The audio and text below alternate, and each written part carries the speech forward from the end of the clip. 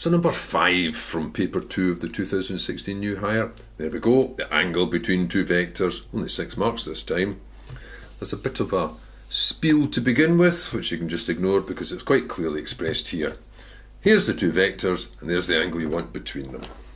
I should really say, there's the two vectors.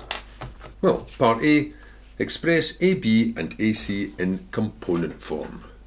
Well, AB will be B minus A. If we just spell it out for safety, because you could otherwise just say AB is going to be negative 2 to 10 would be 8 back, but we'll not. So we've got negative 10, 18, 7, take away negative 2, 2, 5. So negative 10 plus 2, negative 8. That'll be 16, and that'll be 2. Same with AC.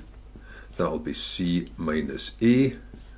Spell it out. So C is negative 4, negative 6, 21, and A is again negative 2, 2, 5. So negative 4 plus 2 is negative 2. Negative 6 minus 2 is negative 8, and 21 take away 5 is 16. And that would just be a mark each, whether it was just stated or whether you put this down first. Another thing to notice is the numbers are quite big, which can be annoying, but you've got the same numbers, ignoring the positives and negatives. That means you're going to have the same magnitudes. Doesn't matter which kind of order they're in, because you square them and add them. And part B, hence or otherwise find the size of angle BAC. Well, you're just probably going to go straight in with cos BAC will be, and just use that rearrangement of the scalar product. So it'll be AB dot AC divided by the scalar product, in other words, using the components, divided by the magnitude of A times the magnitude of AB, that is AC. Now you could feed it all in here, or you can work them out separately. I normally feed them all in, but I'll work them out separately.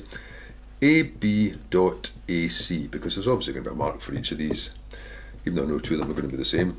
AB dot AC is, and these are a bit big, negative 8 times negative 2, plus, I'll still keep them in the little placeholder brackets, negative 8 plus 2 times 16. So that's going to give me a 16, but minus 128 plus 32. So that's going to be 48 off of that, negative 80. That's probably a mark. Length of AB.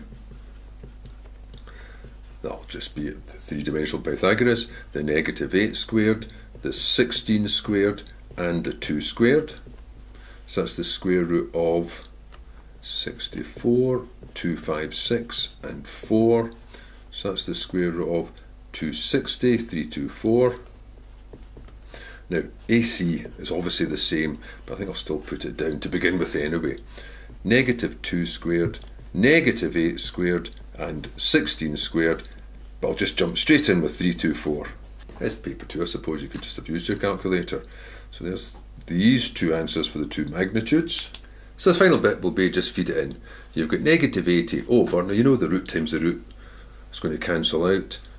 I'll just put them anyway. 324, 324, which means angle BAC will be the inverse cos of, I'll simplify it a bit here, it'll just be 324 because the square roots would multiply back out to that number.